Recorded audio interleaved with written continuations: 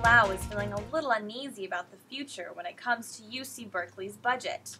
If budget cuts can happen at any time, then that means just like a lot of the things we want to learn, like we won't even have time to learn it, and it won't even be available. But she's not the only one who is feeling this way. Eyes all across the state are looking at the struggling economy and questioning how it affects California at the state level.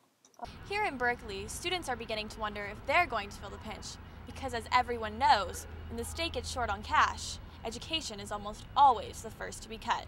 Governor Arnold Schwarzenegger's budget for 2008 through 2009 is designed to reduce the $17.2 billion state deficit. In doing this, general funds are being cut by 10%, which includes the UC system. Recently, Berkeley has taken yet another blow by losing $5 million more in state funding. Vice Chancellor Nathan Brostrom says that although Berkeley has been hit hard by the budget cuts, the university is doing all it can to maintain academic excellence.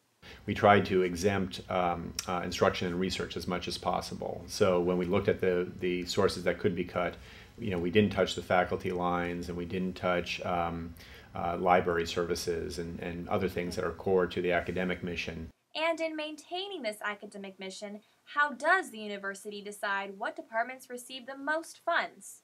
The professional schools, Haas and Berkeley School of Law, have professional degree fees, and so that gives them an extra source of revenue. There's also some schools that are able to raise a lot more through either research grants or through fundraising. So where are the majority of cuts taking place? Vice Chancellor Brostrom says that GSIs and lecturers are usually the first to go, and this could be a problem. With the lack of teacher support, students like Odelia Lau are beginning to worry about the budget's impact on their education. When we pretty much entered class, our professor, she had to actually let a lot of students go who weren't either within the major or seniors because of the budget cuts, because she couldn't afford to have any assistants, any GSIs to help her with the paper and grading. It does make me worry because, I mean, as a student, it's hard to pay for your tuition and to make ends meet. And with the future of Berkeley's budget looking cloudy, what can you do?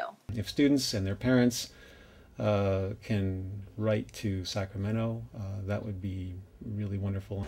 I think just trying to do your part and joining clubs, to help petition people and make people aware of the problem that is going on. So what should the next generation of Berkeley students expect when they step foot on campus? The Vice Chancellor's office says that future graduates of UC Berkeley may have to pay more with tuition increasing in the next few years. Reporting for Caltv in Berkeley, I'm Shay.